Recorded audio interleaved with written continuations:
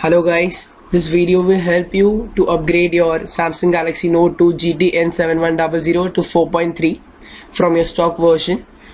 So before that you need to root your Samsung Galaxy Note 2, and in case you all have not rooted your phone, you all can visit the link shown in the description.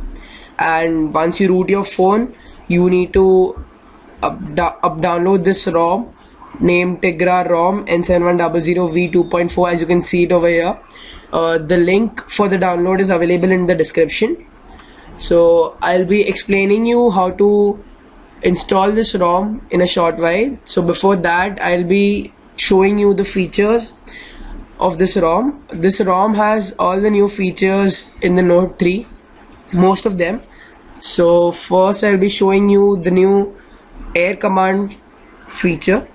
In this, you need to hover your S Pen over your screen and press the button, and then this window will pop up. In this, as you can see, there are 5 commands.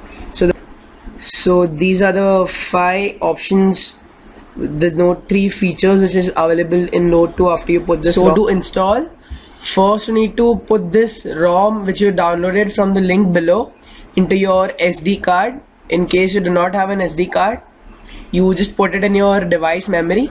So you put this in your device, and then you switch off your phone. So first you need to switch off your device, as I mentioned.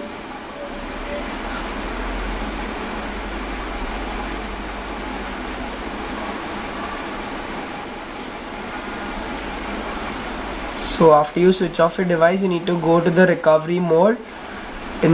For that you need to press the volume up key, the home key and the power key together.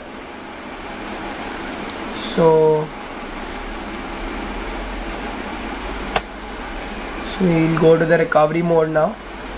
So once you go to the recovery mode, as you can see, there will be 5 options over here. So to install that ROM, you need to go to install zip, and then if you have pasted your ROM into your SD card, you need to go to choose zip from SD card, or else in your external SD, then go to external SD, and then you select the ROM, and then you press OK. You can see over here Android 4.3. So we are done. Thank you.